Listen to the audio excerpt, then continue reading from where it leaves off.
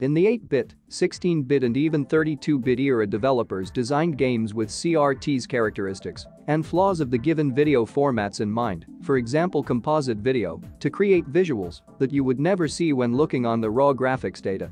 This series is going to explore these differences and advantages using real console hardware and modern high-end scalers such as RetroTINK 5X Pro with features to display retro video games in sharp pixels, various CRT modes and different video formats to mimic CRT TVs from the 90s and earlier. Due to YouTube compression, I strongly recommend to watch the video in 1440p or 4K and full screen.